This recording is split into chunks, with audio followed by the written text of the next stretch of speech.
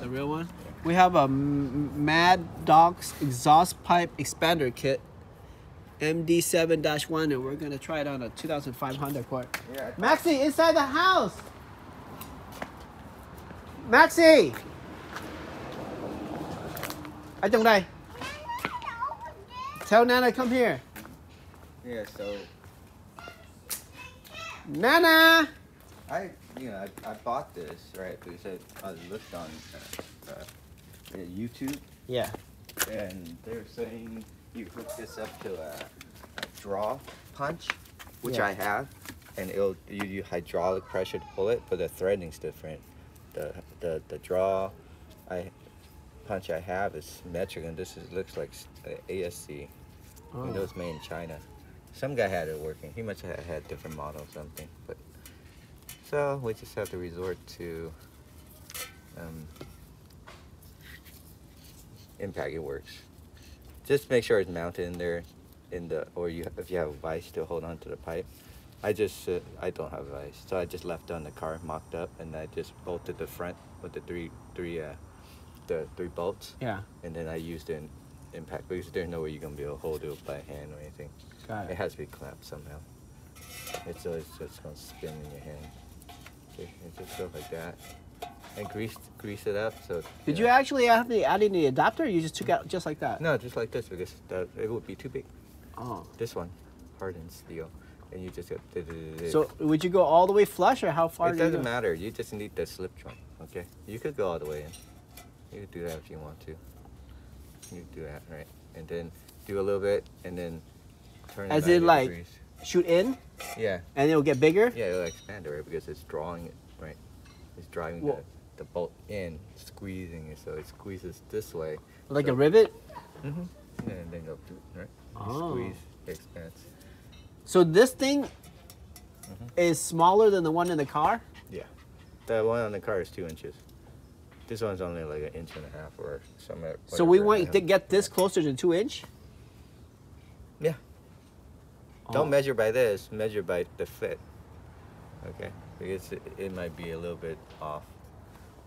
Can't remember if it's inside 2 inch diameter. So as long as this gets close to the other side, then I can weld it? Mm-hmm. Yeah, the closer the better. Yeah.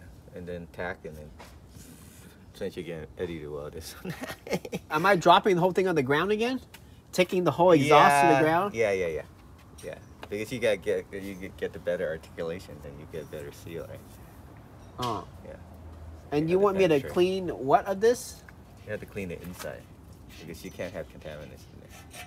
This is galvanized, coated steel, or aluminized. I have no idea, one or the other. You want me to clean the surface in here? Mm-hmm. Clean that, clean the outside. So I can weld? Mm-hmm. Who knows how much of it it's gonna weld through.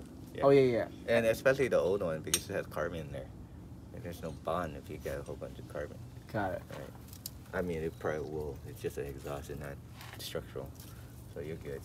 Okay. Just makes things go a lot easier. Yeah. And then when you do that, right, do this, turn it 9 degrees, do that. So make it round. Roundish. Because if you keep doing that, it's going to expand, right? Wait. This thing's a square? Well, it expands. You have gaps, right? The gaps, there's no pressure, nothing pushing where the gaps are, right? Oh. Hey. So account for that. It'll be round. Got it. Yeah. Okay. So it's simple. So do it at multiple angles. Yeah, a little bit at a time. But it does expand to be a perfect circle, though. Yeah, but these flats aren't circles, right? You see that? This is flat, right? Yeah. There are areas that it's only here, so you got to account for that. Do it some, do it some, do it some. It's going to take a little bit. Oh, I like when you got two people, it works a lot better. When you're by yourself, it's a little harder to jack sand. And you got two people working on it. It goes a lot smoother and faster. Yeah. Okay. Yeah, it saved a lot of time. Whoa. How much does that kit cost? Huh? 100 something. It's from Harbor Freight. 100 something for that kit? Yeah. How much my time worth? I remember last time we did an adapter, cut it, splice it, and clamp it, and still have gaps in this. Okay. All right, that's true. Let's work a little smarter. Yeah, it's not necessary for automotive. I mean, it says exhaust, but it'll expand anything. copper pipe where it ไป was ดูโยเซงไง Yeah. Okay, so, got it. Yeah, the grease you choose, probably, whatever. Because when the grease heats up, you're going to see the smoke. When you turn the exhaust, right, I realized, where's the smoke coming from? Oh, you want me to grease this and grease that? Yeah, just grease this. Because this grease will go there. Because it's a lot of pressure. You're putting like... But 5 after tons I of grease it, pressure. then I have to clean the grease because now I have the weld. Yeah. Yeah, just to wipe it down. But there's still going to be residual. And besides, the weld will probably just heat up the grease enough to get rid in the welded area. Okay. Yeah. Just my experience from doing it that one time.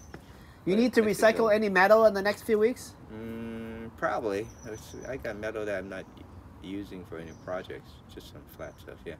Oh, you got your friends gonna come up here and start picking stuff up? Or what's that? No, I'm gonna Large use my pickup stuff? truck and get stuff and put it into my. I borrowed the tilt Dump, trailer dump trailer. or a tilt trailer, and then I'm Tilt- gonna drive it to the recycle place and it's gonna suck it out.